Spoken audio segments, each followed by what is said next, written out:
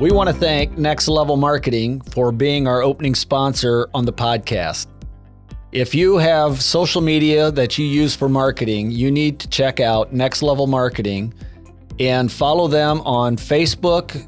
You can also reach them at Gary Bontrager Consulting on our website, www.garybontrager.com.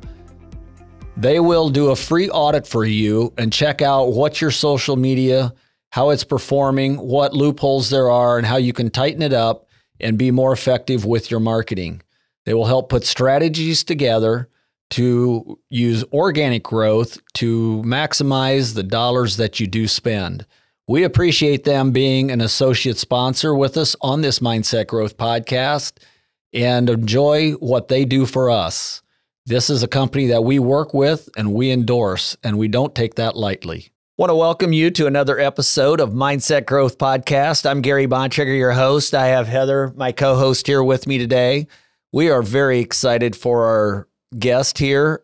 We've just gotten to know him in the last number of months, or maybe in the last year. And it's been fun to work with him, be on podcasts, but more in a production role. So behind the scenes today, we get to meet the wonderful Wes Wyatt. Welcome. Hey, guys. Hey, Wes. So why don't we open How you guys doing today? Oh, great. It's a great day in Iowa City, and Yes, they're watering the flowers outside, so that's always a good start to the day. Why don't you just tell us a little about yourself and how you grew up?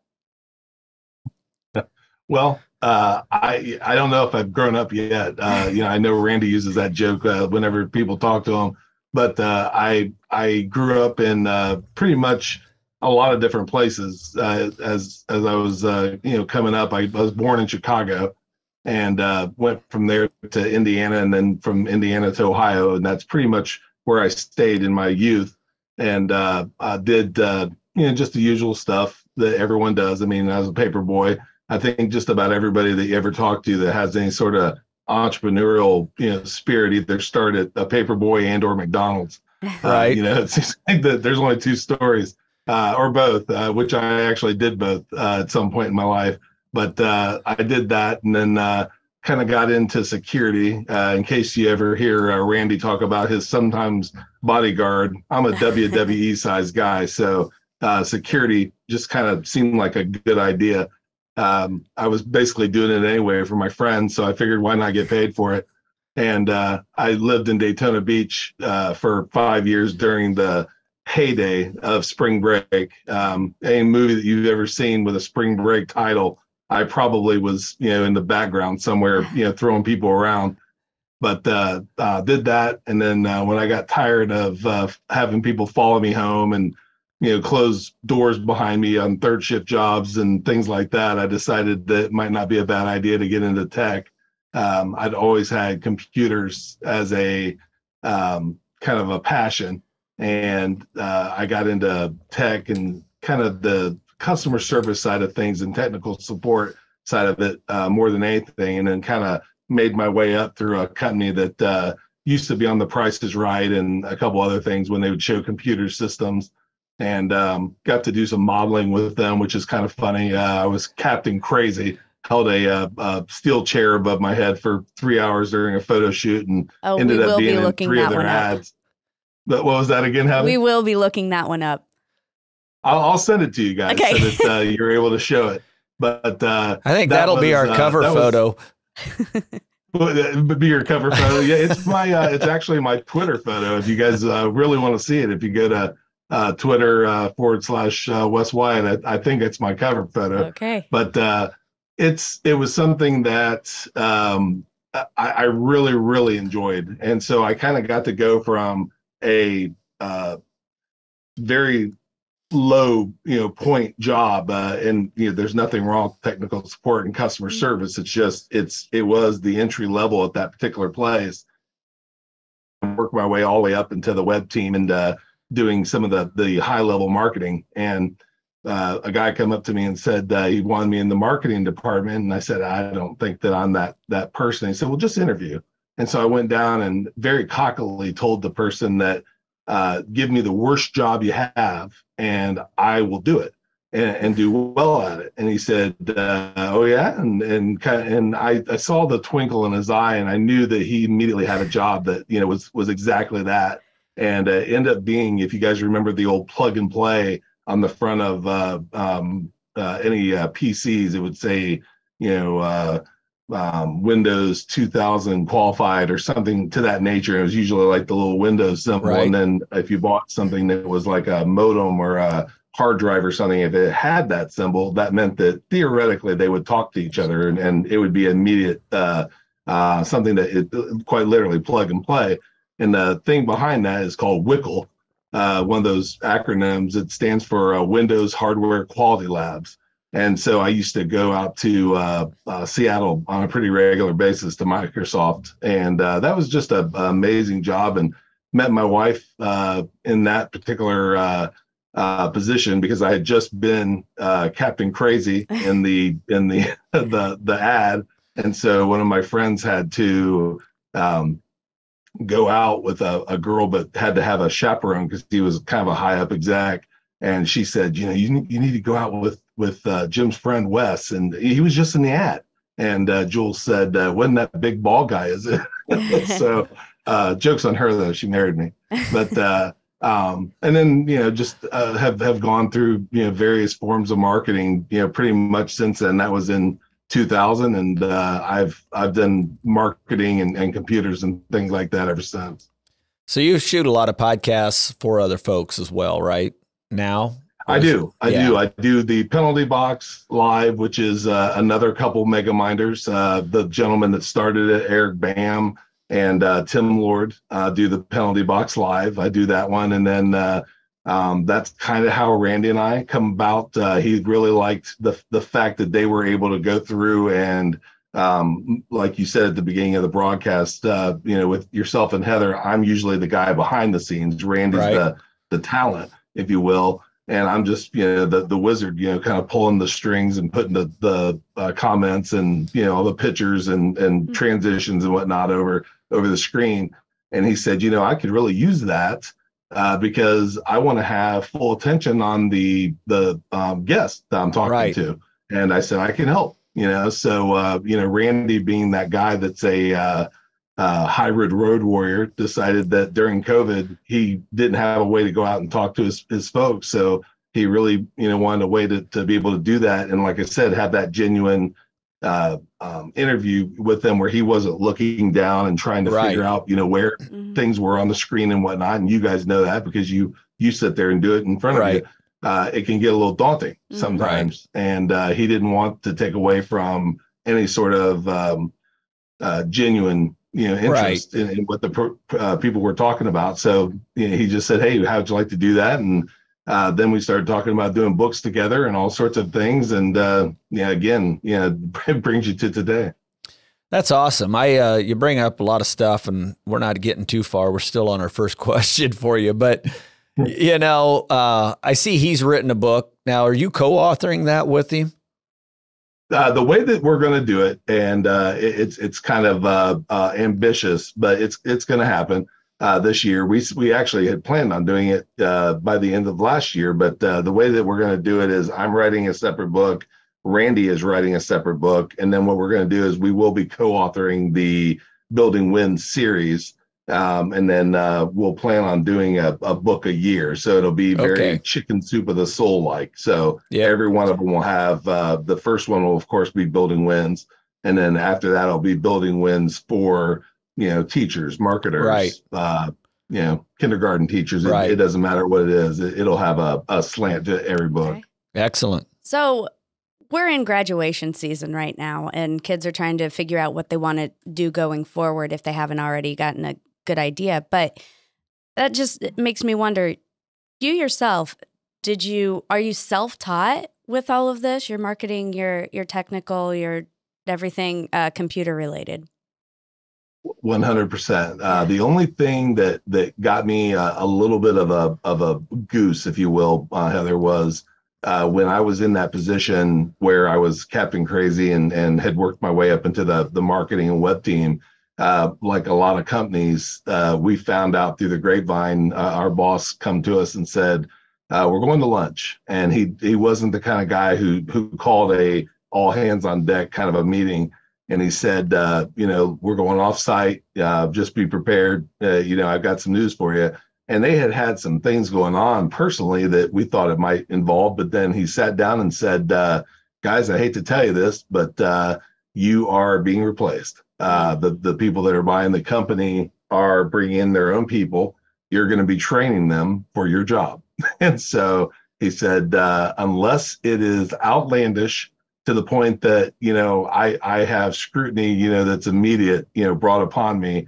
If you need a book, a course, whatever, get it, and I will prove it. So you can't probably see one because I think it's literally right out of frame, but I went through and got every, HTML, coding, you name it. If it had something to do with marketing or computers, I ordered the books and went to a couple, back then it was called, I don't know, it doesn't even matter. I can't even think what it was called back then, but you'd remember it. And I went to a couple classes, but that stuff was so antiquated once I got out of it, to be totally frank with you. The stuff that I learned from that particular experience was pretty much, this industry changes just, so insanely fast that the stuff they were teaching was almost antiquated before it even was coming out of their mouth. But most of the stuff has been through just YouTube, Skillshare, online learning. I don't have a degree in it. Yeah, sure. It seems like a lot of kids anymore, though, they're going to school, some of them, but a lot of them are going into trades or just, if they're not certain about what they're doing, they're taking a little bit more of your path. Mm-hmm. And, I think work ethics will take people a long distance. That's really what it comes back to. But it's a very hard industry to have a training for, because even, if you're getting into computer security or something like that, where there's a constant onslaught of new viruses and challenges that are coming that you have to learn, and they're actually on top of it, it'd be one thing. But when you're talking about coding and video courses and things like that, let's be honest, if you have a phone, you're a newspaper, a television studio, a radio station. You're all that. I remember in, was it maybe 1989, 1990, the movie Pump Up the Volume come out with Christian Slater, if you guys remember that movie. Yes. And he was a pirate radio guy. And I remember just leaving that and thinking, I could do that. I think I actually have the stuff that I could actually get away with that, not in the form of a radio signal necessarily, but I thought I could probably do that on the web. And it really kind of made an immediate, impression upon me that, you really have all this at your hand. And now, it's right. It just exponentially different than it was then. Right. Well, let's move along a little bit. Do you have a morning routine? I do. I don't get up to an alarm. I'd like to tell you that I'm one of those guys that gets up at 4 a.m. and, does more than everybody else before they wake up. But I get up, when I get up, unless I have something like this, and I will set an alarm just in case that's that one day that, through, the grace of God, something doesn't wake me up. It's rare. I will tell you that I ever get to sleep past, 8:30 probably, and that's late. But I get up and I usually have coffee and answer emails and just kind of go through. And I don't really zero out my day, if you will, but I try to get the stuff that was pressing the day before addressed in the morning. And that's pretty much how I start. Well, we just find a lot of people have routines a lot of times when they're successful, and especially entrepreneurial folks need to just to kind of keep their schedule and keep the important things completed. But did I let you down with that? No, that's a great answer. I'm just letting her take the next question. Yeah, my morning routine is basically the same. You just get up, make your bed, have some coffee, help kids get ready for school, whatever the day may bring.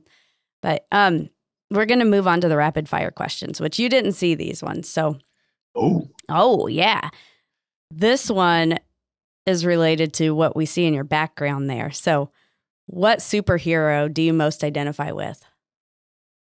I like Batman. And I like Batman not because of, probably the reasons that you liked him as a kid. I love the idea that somebody can be just professional and hardworking. And I know that that might be a corny answer, but Superman has got special powers, and Iron Man has a suit that is all strength through machines. But with Batman, he's just rich and smart, and hardworking. I think that that if there's a kind of work ethic to go after, it's that one. Yeah, I mean, you don't see him watching TV, you see him working out and fighting crime and doing what's right, and I kind of dig that. And being inventive. Yeah. I mean, it really there's no special powers. I mean, Nope. it's just it's essentially having the idea. It'd be like me right now if I said, I'd really like this, and instead of going to a muse that Batman might have, I go to Fiverr. I mean, it really is no different. I mean, it's just scaled up, from what I can do. And you're kind of in your bat cave there, right? I am, and I call this the war room. I say that jokingly all the time, coming live from the infamous war room, because I feel like when I come down here, it's kind of funny. You guys mentioned a morning routine, so I guess there is a lot more to it. I keep the stuff that's around me fun, and I think I do it for a lot of reasons. Number one, I never did grow up. I mean, I still don't know what I want to do, but I think that I just like to keep fun around me. I enjoyed this stuff as a kid. To be totally frank with you, it's not a sad story. It's just I couldn't afford this stuff when I was little. So now I get it, and I like to have it around me because it's what I like. So when I come down here, it's not literally war, but this is where all the action happens, and so that's why I call it the war room, and that's why I love this is my area, and I know that when I'm down here, it's time to get down and work. That's a good answer. I think so many times, though, the fact of the matter is we really have 3 stages of life that set our total course for us. And, 0 to 7, we're just a sponge. We just take in all the information that's put in front of us. We don't know what food we like and don't like. We just eat everything. 7 to 13, we start to figure out our reason and, what things we like and start to make some decisions in that. And then we basically at 13 to 25 hit puberty. And from 25 on, we really, for the most part, people react to everything they experienced in those first 25 years. So with work and effort, folks can change some of that and overcome some of that. But I resonate, and I say all that to just say this, and I want listeners to understand this.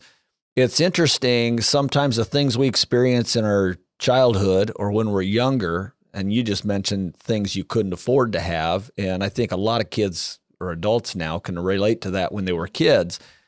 And I think sometimes you hear the phrase, well, we should just, I need to grow up. And I don't really think that's the fact so much. I think if that was our foundation, we need to enjoy the things we enjoyed that created our foundation. And I think so often people get lost and feel lost when they hit their 40s and their midlife crisis because they've let all the fun behind and they've just focused on work and all these other things, and they really haven't taken any time to enjoy the process and the path that they got thrown into, from there forward. So that's where it's fun to interview folks like you, and I appreciate that, Wes. And I hope just for listeners, I'm just throwing this in for some educational purpose for them, but it's a great thing, and it's okay to go back. I mean, I know there's things I do just simply because I couldn't do it when I was young, and some of them are stupid and expensive, but they're going to be fun. Well, I do magic as an example, and really, very, very, amateur. But it's just one of those things that the reason I do it, I think, is because number one, it's just a dynamite, icebreaker first and foremost. I mean, it can be cringy, where if you have somebody come up and they're absolutely annoying, that can be no fun. But when somebody hits you and does it correctly, it can be probably one of the most just event changing times for that moment. Of course, I mean, I'm not talking about remembering it like, JFK dying or, 9/11 or something like that. But it is people will say, remember that time? And I remember, literally the very first time that I ever had somebody, talk to me or do anything with magic. And it literally blew my mind to the point that I thought, I went from quite literally thinking, who is this person, to I probably, if I had a child at the time, would have, named them, for Rumpelstiltskin, the old, fairy tale. Cause I was just like, anything you want, it's yours. I mean, I got to find out how you did this. And, so for that, it's another thing that, just kind of, it seems childish, but the reason I do it is because if you do it correctly, the looks and the feelings that people have are just so childlike, and so just like they forget whatever's going on. You can tell that for that moment, they're just absolutely in their own world and little kids again. And it's a really neat feeling, so I think if you don't keep that spark and that thing that kind of makes you, feel like a kid again, there's just no fun in that. I mean, I don't know why anybody would want to grow up. I did see or read a touching story on your Facebook about getting to meet your mentor in magic when you were in Vegas. Yeah. That was, gosh, amazing story. I went to Vegas with my mom, and if this is the one you're talking about, it almost has to be. Yeah. But yeah. Boy, you did a deep dive in it. We went to Vegas, and now you know. Now you know why I don't get away with anything. Oh yeah, no, that's amazing. No, and I'm more than proud to share the story. We went to Vegas, and I really only wanted to see one duo, and it was Siegfried and Roy. And we went, and they were dark, which means they weren't having shows. But somebody said, you can go to the secret garden that took to the Mirage, which is where they were at for years, and that's where they keep all the animals, for the show. And so we went back there, and you had to pay to walk through, and they would give you these units that you carried around with you, and when you would get to a exhibit, there would be a number you would punch, and it would tell you, what was going on at that exhibit. And so we were standing literally at the very first exhibit. We just walked in, and my mom kind of nudged me, and we saw this person come walking out of a door, and lo and behold, it was Siegfried. And he was interacting with the tigers, and he come out and was doing just some talking to them from the outside the bars. And my mom said, "Go talk to him." And I said, "No, I'm not going to be that guy." And she said, "Well, then I'll do it." And she walked over, and she said, "My son's a magician and just would love to talk to you." And he grabbed her by the arm and walked over to me and said, obviously I knew who he was, and introduced myself. And he grabbed her and I and walked through the entire enclosure and told us every exhibit, what everybody else was listening to in their headset. Siegfried was telling us, where they got it, why they got it. It was magical. And, we had just missed Roy. He had been there just before that. So it was magical. And I got to tell you, Heather, it was just probably something I'll never forget, especially now they're both gone. So yeah. Well, actually, so is my mom. So all three of them were gone. Sorry to hear that. Well, it's one of those things that just goes to show how important it is when someone that you look up to takes the time. My son we were down in Florida, and he loves wrestling. I mean, everything's WWE right now.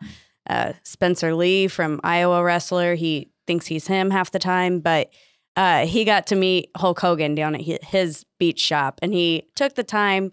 He pulled Leo up, spoke with him, and I got it on video, and Leo's eyes is just huge. And now whenever he meets someone new, he's like, "So I met Hulk Hogan." That's like his opening line. So, I mean, it's huge when people take the time to say hi and to their fans.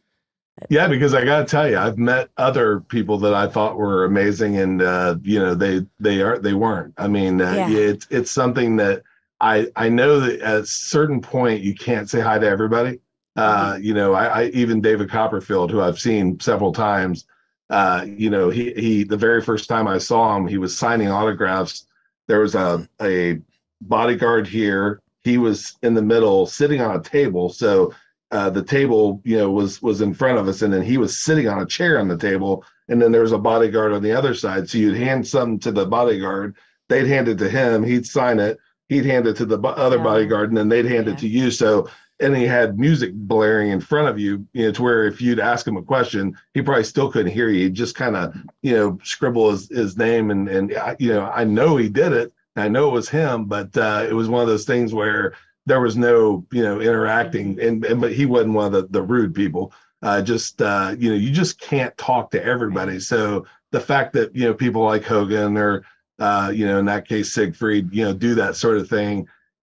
One interaction has probably caused, thousands of people to hear that story, either, through what we're doing now or previous broadcast or whatever. And whether you believe it does or not, it has cachet to it. I mean, it without a doubt carries. It does, because bad news is the same way. You have bad press, and it travels, and many times faster than the good stuff. Yep. So I think that goes back to Barnum. They said that back in the day he had a train track that went by his house, and he would go out whenever he knew the train track was going, the train was going by, and he would plow the fields with an elephant. And he didn't plow his fields with an elephant. He only did it when the trains were going by. But he knew that was going to, get a lot of word that, oh my God, P.T. Barnum plows his field with an elephant.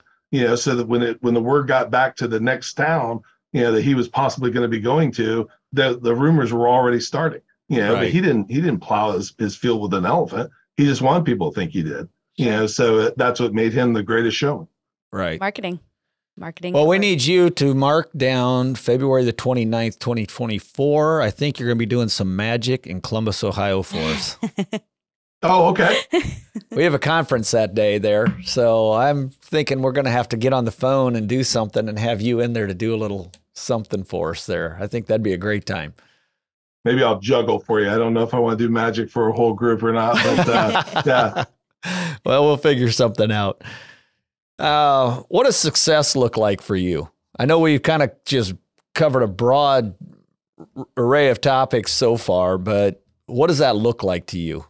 And it might be timely. Why did we pull this guy's string? He won't stop talking. No, I love it because there's so many things you hit on. In my mind, I'm gathering that, but I want you to define it for the audience. Success for me, guys, is freedom and autonomy.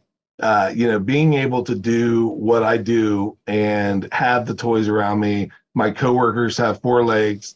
I love the fact that I can pet a cat or go out and take my dog out. And I know that the clients that I bring on, whether it's somebody like Randy or, I do a national tape company, international tape company, the clients that I have, they give me that autonomy to quite literally go off and do anything that I want, as long as it represents their brand in a positive way.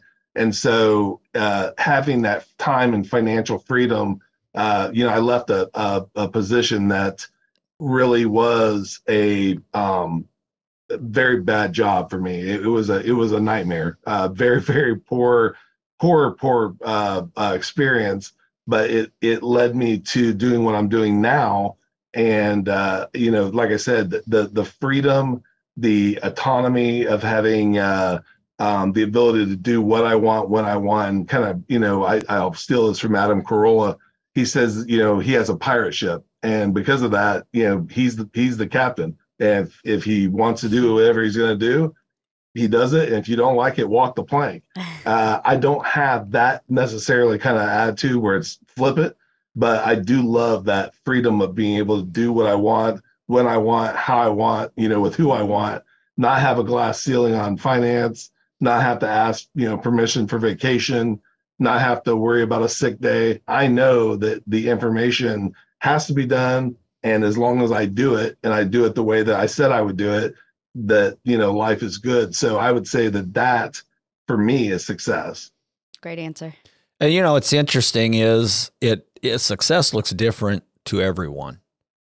And I think sometimes you see, and I get this just because I'll have somebody who's maybe, they've worked at one job their entire career.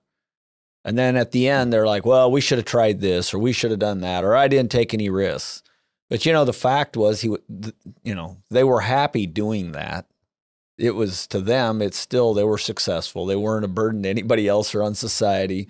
So that's why I like to ask that question. I think it's interesting to hear the different answers that people will give. But the bottom line for me is people need to define that for themselves. And it really needs to become part of what their mission in life is. And what does, if they can define their mission, they can probably define what success looks like, and they can give them a target to work towards it, because what it looks like for you is, going to be different from what it looks like probably for your wife or somebody else. It's just, that's human nature, and that's why we're unique in that way. But I love that answer. So we want to thank Gary Bontrager Consulting for being a sponsor on the Mindset Growth Podcast. There's a variety of services they offer. They have human resources for one. They have a sales program. They also work with the financials, whether you need to help set up your QuickBooks or go with a high-level person that can help you do benchmarking, budgeting, and the likewise. They also do a lot of leadership training, whether you are the business owner, manager, or are just leaders in departments. They can tailor those packages for you. Reach out to them for a free consult, and they will see what your needs are and offer different opportunities for you to put in motion to take your business to the next level. They have been successful over the past few years in helping organizations not only grow, but grow as much as 200%, 300%, and 400% in a 12-month period. Certainly, they understand it takes a strong foundation, and there are years where there may be no growth leading up to this, as they put the right pieces in place. Reach out to them at www.garybontrager.com. You can reach out to them on Facebook, Instagram, LinkedIn, and Twitter, and get the free advice that they offer. And that may be just what you need to set you on a different path to lead you forward and be successful in your business and your life. We appreciate them supporting us. What's the best thing that your company does? I like the idea that my market you first mentality is the kind of cornerstone of what I do. Heather, I'm not the, buttoned up, guy. Obviously, I'm sitting here in a t-shirt, I'm wearing shorts. Sometimes it's pajama pants. But the thing is I said something beforehand to you guys, before the necessarily the show started. And I said, I'm the kind of guy that stabs you in the front.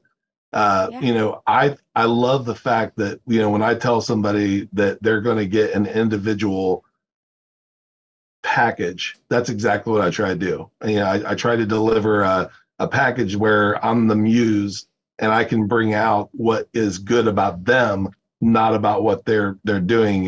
Years ago, a person, that I was doing some self-training with, that, you were asking me about training. I went through a little course, and one of the things that they talked about was going through and having an elevator speech. It was 10 words or less.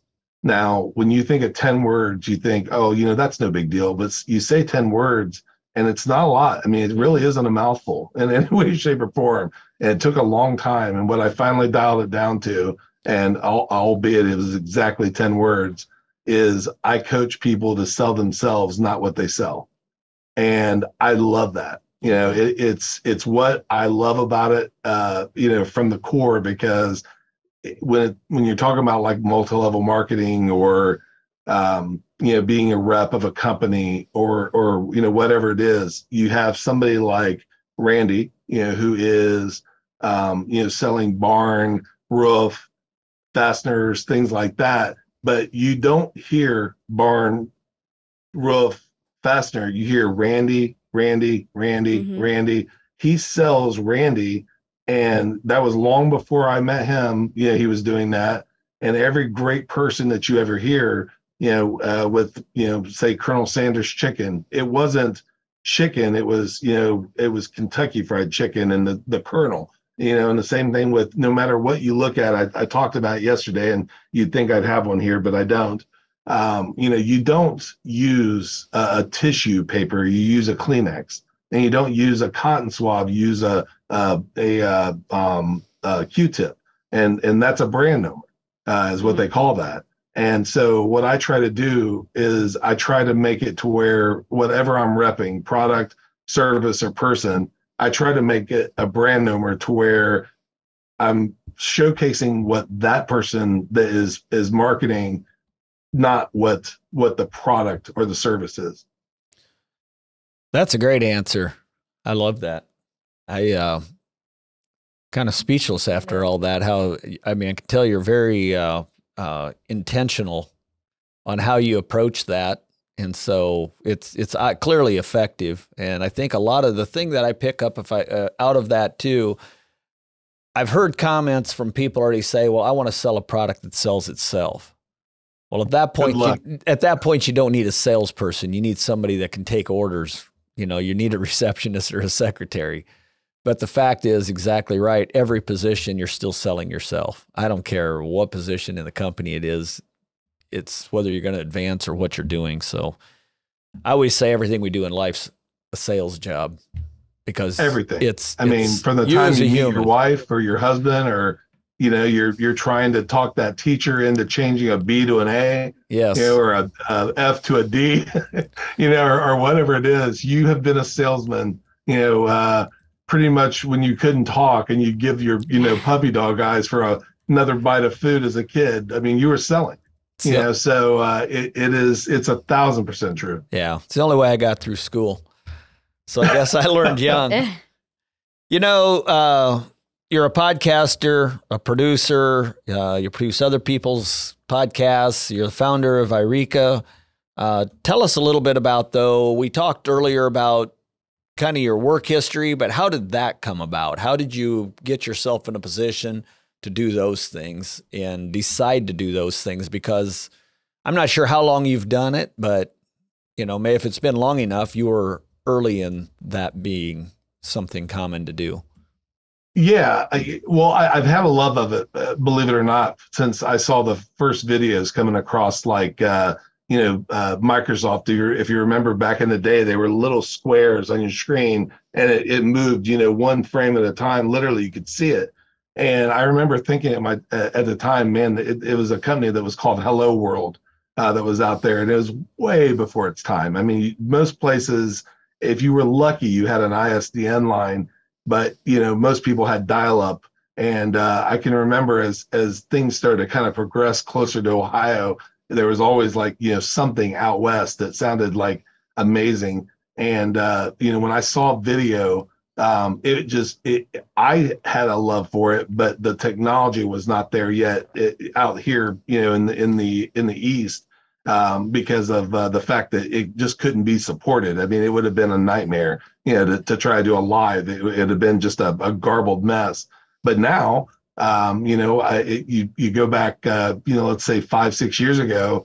What happened was, it got a little better, with the things that you could do with green screens and having, things like professional mics, and going from, using your phone to doing it in a more professional way. And I kind of figured out early on that what we were talking about with shuffling around and trying to figure out how to put up a transition, or run a bumper, or whatever the case may be, I could help with that. And so I got a little proficient at it in the beginning, enough that I was able to do it for friends, and then it led into I've done I think this week is going to be 180 episodes of Warehouse Safety Tips, which is another podcast I do for the International Tape Company.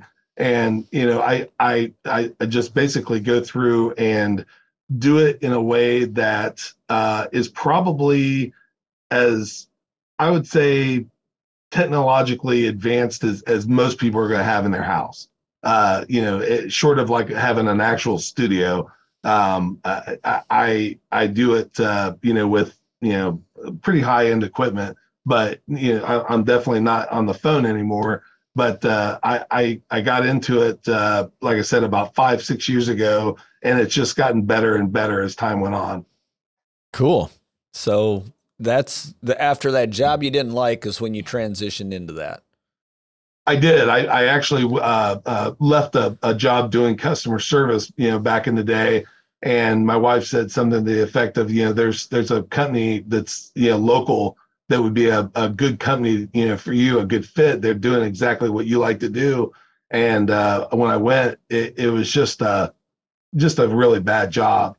And I went on what's it called, a chaperone for my daughter to go to Washington. And when I got home, they said, hey, come in and tell us about it. And when I did, they shut the door and canned me.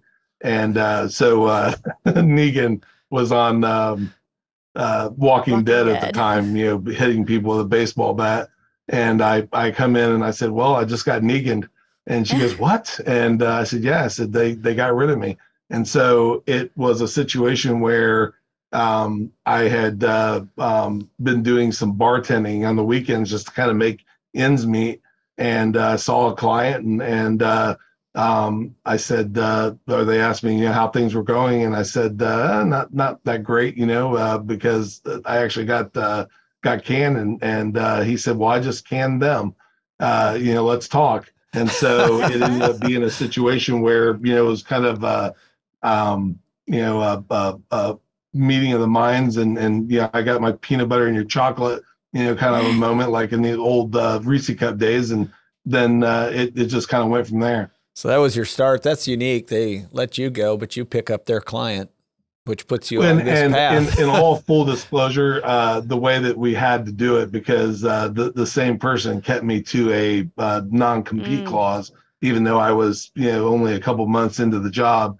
But the home office was way away from here up in Rocky River, Ohio, up in Cleveland. So because it was outside of the radius, that's who I did marketing for until that was over, and then transitioned them into it. So kept all my T's crossed and my I's dotted. But I ended up taking that client and went from making not that great of money and having about 14 clients to having 3 clients and making almost 4 times the money. So. Wow. It was kind of a revenge through success. That's the perfect type. Piggybacking off of how you got started into this, what was your vision though when you started this in the beginning? How did that look, or what was your thought? Were you just thinking this is something I would do till I can find something better, or at that point I'm like you could visualize it, you had a good vision of what you wanted to accomplish and do like you are today? I always have a carrot, Gary. I love what I do, and I do what I love. The building wins. Randy loves what he does. I love what I do, but we both know, I'm not, at the same age as Randy, but, going through and selling products and me doing podcasting and marketing, we know that it's going to have a expiration date at some point. Not because of us not being able to do it well, and not necessarily because it's gone, but because it'll be time to kind of transfer and kind of arise from it. And what we would like to do is turn that, like I said, into like a chicken soup for the soul, who moved my cheese, kind of a thing where we can make Building Wins a kind of a dynasty that is not only for us, but for, his family and my family to carry on, hopefully for a long time, because it's something that is just drastically needed, because, at the end of the day, people want to know, how to build wins, and the Building Wins that we talk about isn't just podcasting or sales or anything. Like I said, it's going to be talking about building wins in whatever it is that you're doing. And so that's what we want to do, going forward. So I would say that, I'm very happy now. And I did see it as being something that I wanted to do. but I always have something ahead of me. And the reason why, both of you is because if you don't have a summit, that you're looking at, and you're, whatever base camp you're in at the moment, I feel like when people, truly retire and stop, that's usually when they start to go downhill, Right. and so I have no intention of ever stopping. I mean, Right. I could honestly see myself, doing something, in this arena of positive something, for as long as, God's, granting me air in my lungs. I talk about my beloved, oxygen habit. That really is, what I think everyone should do in some way, shape, or form. I mean, if you're in a job where you can do it, I think you should always be looking for what's the next, check that you add to the ledger. So, speaking of this positivity and staying in a positive frame of mind and wanting to help others, I'm going to move on here a little bit. So, I know from researching you a little bit that you're on a journey to get yourself into shape and you're helping others to do the same. So, can you tell us about that and what your motivation is to help others with that journey? Yeah, well, my motivation is to keep my beloved oxygen habit, Heather. I'd love to tell you it's to look better for everybody, but I want to walk my daughter down the aisle one day. I want to make sure that I'm keeping up with Randy. I mean, good Lord, he walks 20 miles a day, and he's got a lot of years on me. So I would say biohacking myself to the point that I do want to stay around for a long time is first and foremost the reason. But the other thing is I have been on every side of the coin when it comes to health. I mean, I've been the big tough guy that is stronger than he is anything else. I've been the heavy guy. I am the heavy guy right now. I 5 years ago lost over 100 pounds and 54 inches, doing a program purely because of a bone that was, kind of floated in front of us in the form of a contest. And I kind of Babe Ruthed it and said I was going to win it, and I did. And then 5 years later, found a lot of the weight back. And so I thought, I'm tired of seeing that pop up in my memories. On Facebook, a lot of the things that pop up give me a lot of joy. That one does not, because I look at it and I think that guy's inside of you, you dummy. Yeah. It's time to get him back. So that's the reason. It's awesome to have that motivation, and it's interesting. Yeah, it is, and again, Heather had said something at the end of that, and that is, and you want to help others do the same thing. I do. And by the way, not from a monetary sense. I mean, I don't care if somebody decides that they're going to do some of the same things that I did. That's great. And I'd be more than glad to help them. But I love a running partner. Right. Yeah. There's nothing like having somebody that says, hey, you said you were going to do this. You said you're going to do that. And if you can make that exponentially large in the form of a bunch of people commenting, you get to help them. And I've never been in a 12-step program, but they talk about it. Some days you need the meeting and some days the meeting needs you. Well, when you have a group where you have that mastermind kind of aspect to it, and they're holding your butt to the fire and you're holding their butt to the fire, and you have that running partner relationship, it is the only way to go. So you're speaking there of your running partner, your accountability partner, and that's in so many different aspects of life that's important, and especially with keeping yourself physically motivated. But I know, Gary, you and your best friend, you keep each other accountable every Monday morning for walking each other through what's going on in life. I think for an example, and that's just more from a personal, really almost a personal development, but also a business approach. For 5 years or better, we both had coaches and working through a lot of things. And finally one day we're like, Why are we not holding each other accountable? You know, we know each other very well. We know each other's deep, dark secrets. Let's have that call. And we've done a Monday morning call for, 5+ years. I don't imagine it'll stop anytime soon. Otherwise, it seems like you get off track. And I think that's the thing. And I just bring this up, and it doesn't matter. For an example, even for myself, I'm not in shape the way I was a year and a half ago.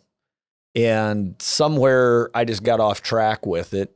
And it's so hard when there's not certain markers to keep you accountable to it. And yet, you know, you want to feel healthy. You want to do all the things you just mentioned, but it's really life in general. I believe you've got to have that accountability in every aspect. But yeah, and I have to tell you, food whispers to me. As I walk by, I hear it, talk to me. So I need the accountability of people that, walk by and slap my hand. And so whether it's literal or in my mind, I think, oh boy, I told Gary and Heather I was going to do this on, live on a broadcast, so it doesn't matter how you do it, as long as you do it. I talk about the Slight Edge all the time, book by Jeff Olson. And he says it doesn't seem to matter in the act of doing it, but compounded by time makes all the difference in the world. Right. And so, whatever that it is, all it is slight errors of judgment or slight disciplines. And so if you can have that person in your mind where you think, okay, I told Heather and I told Gary I was going to do this. And then you have your friend that's on the side that's saying, hey, it's okay. Go ahead and have it. Nobody will know.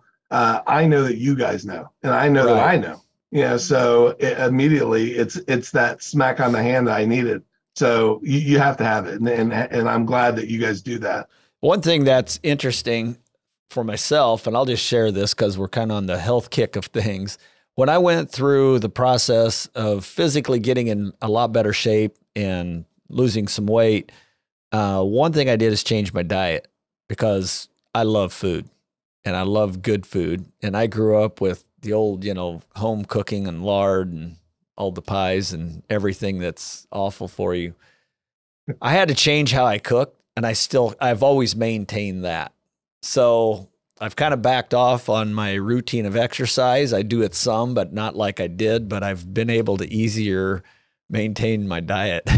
And that still has made a big difference because you can't just starve yourself into that. There are healthy options and choices, which I found were very effective for myself. So, and the thing I don't like to see is people get on like a high, and it doesn't matter if it's with fitness, diet, at work, and then they just peak out and it drops off. And the thing, you had mentioned what you did 5 years ago, which was, the bone that floated in front of you, but I'll see people right now, popular is 75 hard. I'll see people go through that and they get to the end of it and they just stop.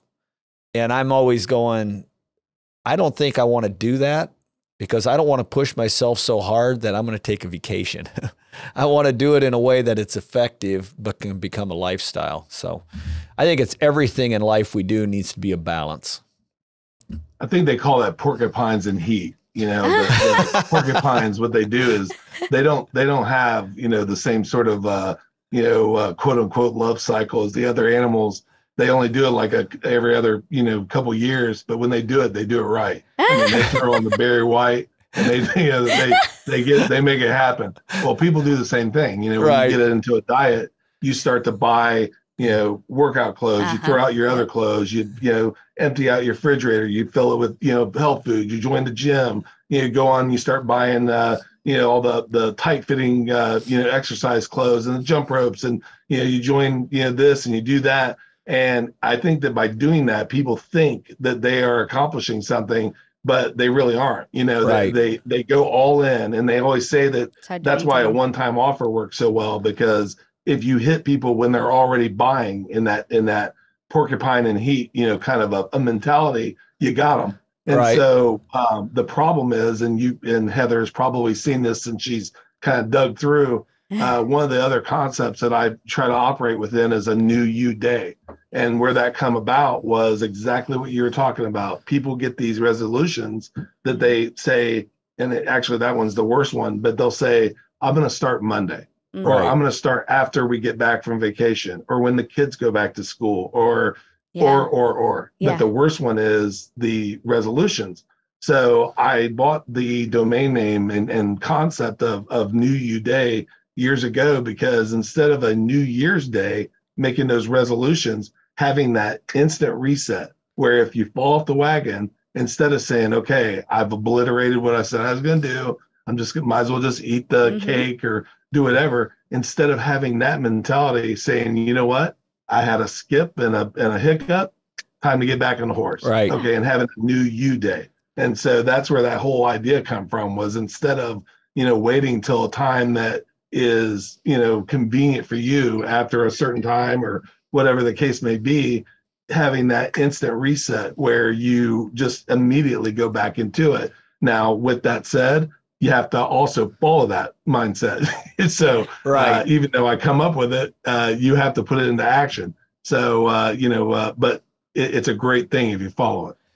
And we have a lot of business owners listening to this. So we're talking here about fitness, but in my coaching business, I have had business owners hit like 200+% growth and set a goal to not grow the following year. It's like they did the same thing in their work environment. They peak and then they just want to sit back and they think it's going to keep replicating itself.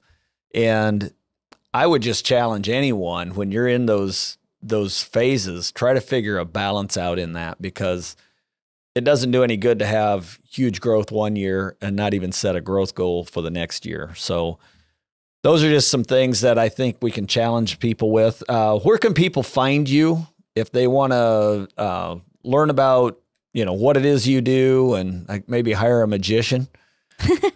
Well, the magician thing is usually for friends and very intimate situations, because I am an amateur magician at best. I do make food disappear. Randy will tell you that. But if you go to weswyatt.com or Wes Wyatt, at Wes Wyatt, pretty much on any of the social platforms, you can find me, and don't expect to find a bunch of flash or super marketing, because I am very much that cobbler guy, Gary. I make shoes for everybody else, and I'm walking around barefoot. But that's a great place to find me, is pretty much at Wes Wyatt across the board. Anything you want the audience to know, or thoughts you want to leave with them? I mean, the biggest thing we've already covered, Gary and Heather. I mean, that is just number one. If you're not doing something that you love, leave. And I'm not telling you to go in and tell your boss to pound sand. What I'm saying is put a literal concept in your mind that you are going to get to whatever it is that you want to do in a very I guess reasonable time. Right. And if that means getting training, doing self-learning, whatever, having I'm going to get out of this, whatever that is, at some point, and do what you love. And the second thing is have a attitude of I get to rather than I have to. Right. Because there's so many things I had to do this, I had to do that, I had to. When you hear people say that, the other day I got to go to the vet and pay over $1,000 for my dogs. That is something that you can sit around and think, oh man, number one, what am I going to do? Two, there's 1,000 other things I'd rather spend $1,000 on, or whatever. You can sit around and lament and worry about that, or you can say, I get to, like I just did. And the reason I say that, Gary and Heather, is if you say I have to, or it's a must. When you do that, your mind is going to say, instead of, if you say I get, it's like, it's almost like, well, what do we get to do? And I think that it might be a sneaky way to try to trick yourself, if you want to look at it that way, or you can look at it in a glass half full way of, I wouldn't have, the ability to have a house, to get to pay a vet bill, to get to, do whatever. If there's people that are walking 5 miles to get water. I mean, Right. I get to walk over and turn a knob. I mean, Right. so I think that having that get to attitude instead of I have to, and doing something that you love, and just having that esprit de corps about your life, as opposed to the I just think that's where it's at. Right. Well, I thank you for sharing that. I think one thing that's important for folks to know is our mind is the most powerful muscle in our body, and it can be trained just like your biceps or any other muscle in your body. And so attitude and approach take a huge difference in how your outlook and outcome in life will end up being. So I appreciate your time, Wes. This has been absolutely a thrill for us, and getting to know you better. I know it's been beneficial to those folks that are listening to it. So with that, I want to thank you for joining us on Mindset Growth Podcast.